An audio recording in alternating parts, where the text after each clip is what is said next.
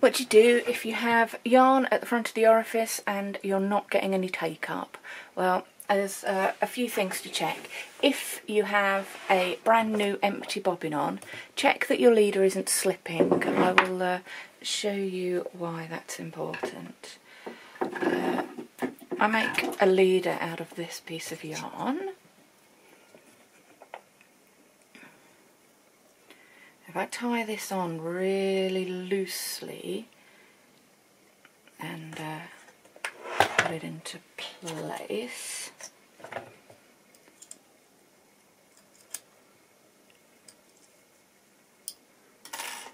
now I have tension on, everything looks like it's set up well. I don't want it to spin into it, but if I start, I'm just not getting any take up. This is just bunching up here. It'll get loads and loads of twist in it and it's just not going to go anywhere. That's because here the bobbin is just turning and the leader is staying in one place. This isn't tight enough. A good way to do it is how I showed you in the getting started videos, to make a lark's head knot. That is, you get a loop of yarn, put your loop around the bobbin and pass the ends through, and then if you give that a good yank backwards against itself, that's going to stay stuck. And some wheels you might want to then do another one, do a double lark's head, but this is quite good because the bobbins have a little bit of a textured surface, so you tend not to get slip if you do this. You can also use a bit of tape to hold your leader down, or just make it extra long and do a couple of wraps before you start, then it's not going to go anywhere. If you're in the middle of spinning and you're having trouble with take up, then it might simply be that your bobbin's filling. This uses a Scotch tension system, and as the bobbin fills and gets more yarn, then you'll find you will need to increase your tension. So just turn this dial to the right, clockwise direction, and you'll see this band gets tighter and your spring starts to stretch. If that doesn't fix your problem, check the path of your yarn. So it's going to one hook, to the back hook and out through the orifice. You'll want to check that this hook is behind this end of the bobbin, so there is no rubbing between the yarn here and the end of the bobbin there. If this hook's up here, then you'll have an added bit of friction there that might not stop take up, but it will certainly reduce it. So added to a few other points of friction, you may not get take up on your yarn. Make sure that one's there. These hooks are quite good at not snagging, but if you're spinning a very bulky yarn with lots of random bits sticking off the edge, you might find you get the odd fibre snagging on here. So just pull your yarn away and put it back and check you've got no snags. Another place you might get snags is here in the orifice. Again, if you're spinning a very, very chunky yarn, this hole isn't that big, so you might want to take the orifice reducer off. Then you'll have a nice large path, bigger than my little finger, so you can make yarn up to that thick and it'll happily go through there and through the hooks without snagging. And once you've checked all those things, you should be able to get take up again. If you are getting take up but it's not enough for whatever very fat yarn you're spinning, and you've got this nice and tight and your spring's stretched, then you might want to change out your break band spin for a thicker string and a thicker band, which I will discuss in the next question.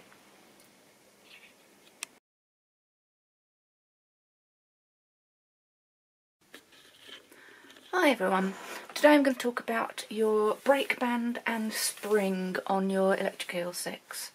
It comes with a quite thick piece of string as a break band and this spring here. You will give it a bit of a tug. It stretches but not easily. In the bag of extras you will find this spring which stretches far, far easier. So which one do you want to use? It depends on the sort of yarns you're spinning. If you're spinning moderate to thick weight yarns, going down to a little bit of lace weight occasionally, then you'll be fine with the spring it comes with. If you're consistently spinning very, very fine yarns, you'll want more responsive adjustment, very, very small increments in tension. So you'll find this slightly stretchier spring is better. Breakband itself, the string it comes with is completely fine. I'm used to using much thinner breakband material, so I immediately changed mine out. There's no need for you to do this if you don't want to, but if you do, here's how to do it. First of all, choose what you want to use as your breakband material. Generally, I prefer cotton, tightly plied, very strong, mercerised, so it doesn't break. So I've got this thread here. You can see compared how thick it is compared to my hand. That's a good thickness, I quite like that. I often use crochet cotton of this thickness. Unfortunately, I don't know where I've put mine. So what I'm going to use is this. It's a braided fishing line. You can see it's far more drapey than the monofilament. You can use the monofilament stuff, but I find it's not very responsive, so I'll be using this. It's a lot stronger than cotton. This will last pretty much forever. And you can see it's slightly finer than the crochet cotton, but it doesn't matter. It's entirely down to personal preference, so you can either leave your breakband as it is or experiment with different things to decide what you like. See, on this side of the back, this is where your spring goes. You've got a little slit, point with the tip of my scissors, a little slit there and a little hole there. Your spring will slide into the slit horizontally and then wiggle a little bit and you'll see the top comes out of the hole. To get it out, again, it needs just a little bit of fidgeting. You'll push it down so it falls into the hole and then pull it out horizontally. So I'm going to put this spring back in because I'm spinning to demonstrate, and it's better with a little bit of fatter yarn. Far easier if it's down on the desk to slot this into place. There we go, I've got my spring there. And on this side we have the tension adjuster knob, and the thread will go around the knob through this hole here, through that hole there, and underneath the back and out this little groove here. That will go round the bobbin onto the spring.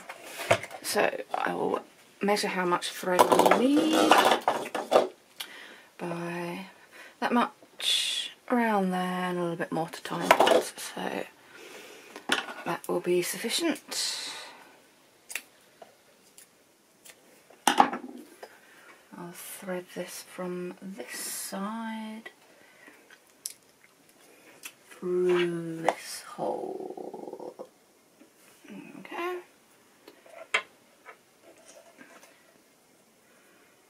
You could thread it the other way, but I think this is probably going to be slightly easier. We will soon see. I'm going to grab my scissors to add some tension to this knot. Oh, actually, I am going to have to pull this through a little bit more just to tie the other side of the knot. And again, around.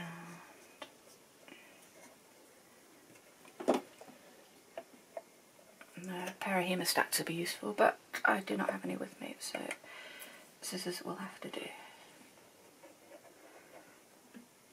Okay, so that knot is tight enough, it's not slipping. The shaft is nice and grippy here, which is good, so you don't have to get your knot super tight.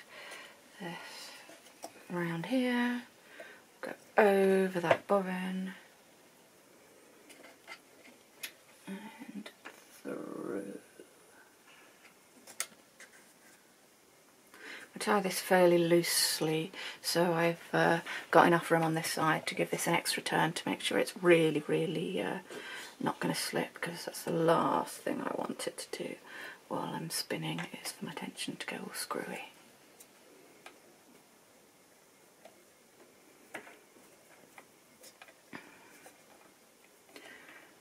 securely knotted on that end. Cut off the excess. Cut off the excess here. And put that over the brake band. As I tighten it, I'm going to want this to always tighten as I turn it to the right. So make sure I get it started the right way.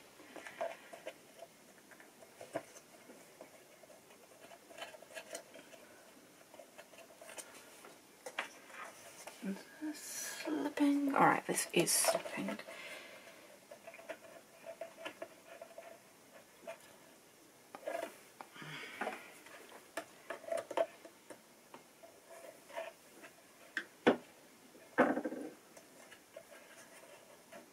Okay, there we go. Now that's wrapped over itself, so that's not going to slip.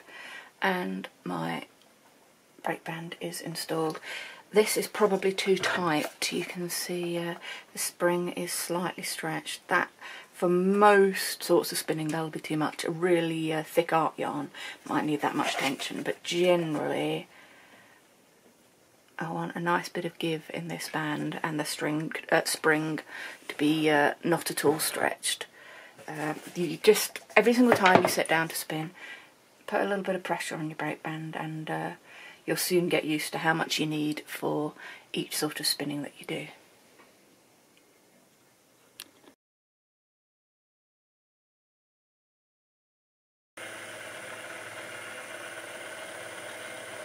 So what you do, if you're happily spinning away, everything's going well, and then all of a sudden your yarn breaks and you lose your end. I'll make that a bit tapered so it might get hidden a bit. End lost. Now, this has been very badly behaved for this demonstration, as because I was spinning with quite a low take up, the end has actually not hidden itself. But sometimes, quite often in fact, you will find that your end just buries itself, and with a quick look at it like this you can't find it. So a few tips that might help you get the end back. The first thing I normally try is a toothbrush.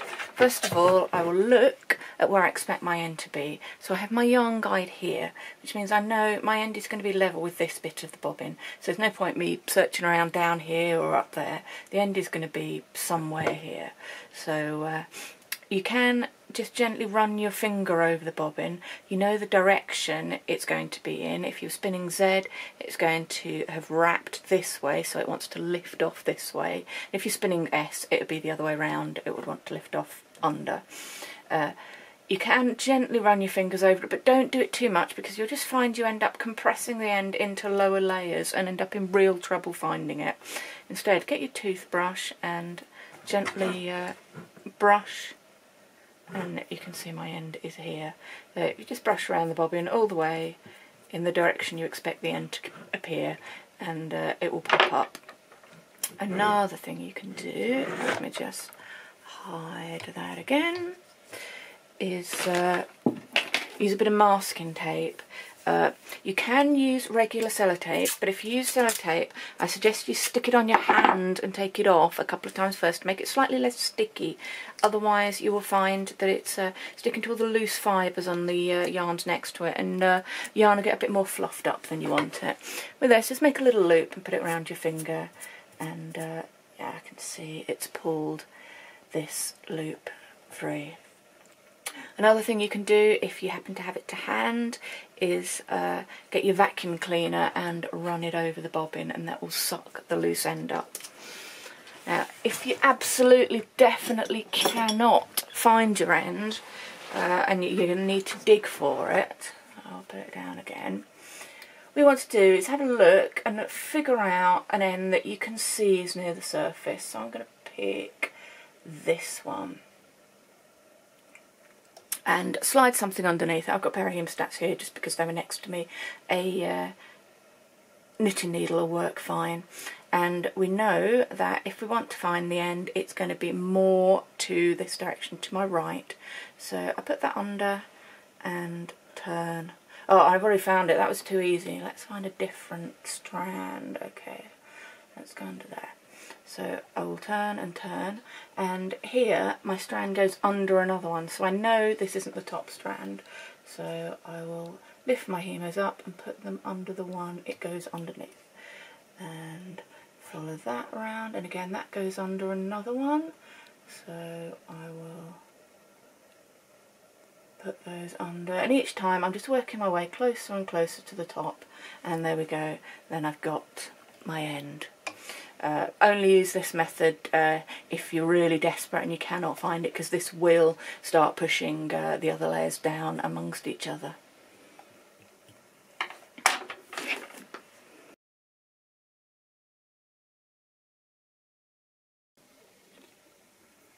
What do you do if your machine has power but the flyer isn't moving? First you check you actually have got power. Your power supply will plug into there. You'll have a little flash of that light, so you'll know it's powered up. Check that your speed dial is on something other than 0 and it should turn. If it doesn't, then check this drive band here. This pulley should be turning attached to this drive band, which then goes in this little groove here. If you're not careful when you're putting it on, you can get the drive band wedged in between this front part and this here, and that's going to jam, and you won't get any movement of the flyer. Also, be careful nothing's touching the flyer arms. I found a couple of times when I was filming my earlier videos, I'd pushed this right back here and the flyer arm was touching on the wall, so obviously that's not going to go anywhere.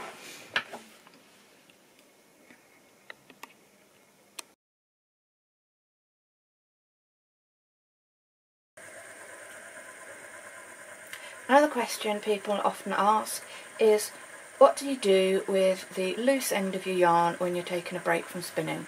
Well, why do you have to do anything with it is generally my first thought. I will often just let it wind on as much as it can, and then put my attached fibre round here underneath the flyer, and this will just sit there on the side till I'm ready to spin again. It doesn't let any twist out because this piece of fibre is weighting it down, and it doesn't get in the way. There's nothing wrong with doing that. Even if you've got to the end of your piece of fibre, I generally just leave it hanging from the orifice. Yes, it might untwist a little bit, but well, I can, before I'm ready to start spinning again, grab it and add more twist if I need to, and I like to have this bit nice and fluffy and untwisted anyway because it makes the next join easier. So don't feel you have to do anything with your loose end. However, there are a few things you can do if you like to have it nice and tidy and exactly where you want it.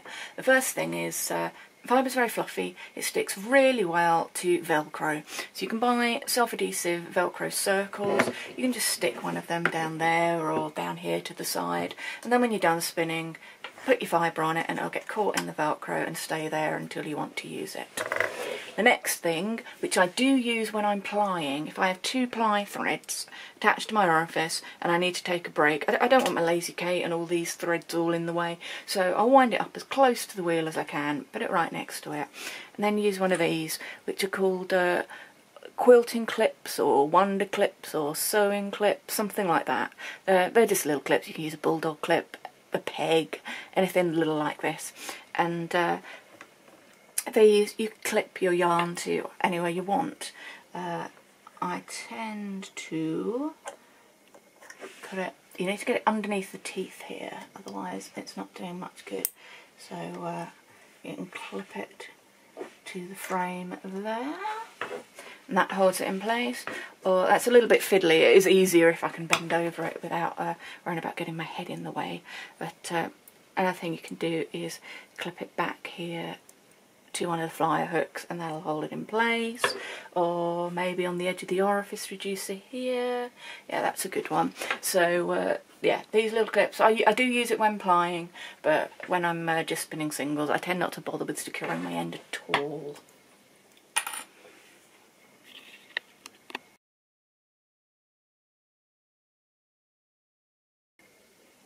Now, what do you do if you're getting vibration at high speeds?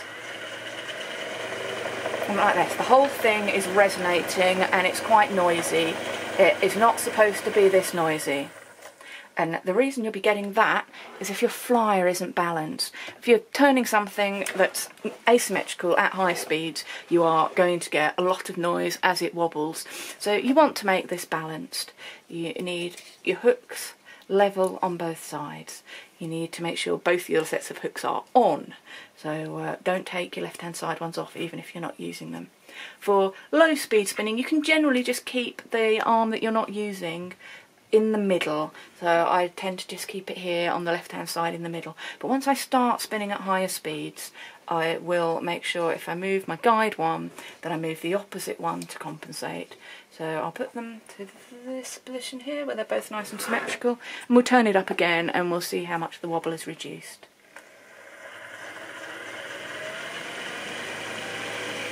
There we go, that's much smoother. You've still got a bit of noise from the motor and the air rushing past the flyer, but you haven't got the wobbling. I'll show you again. Move them asymmetrically. It even starts walking across the desk there. So that's what happens with an unbalanced flyer.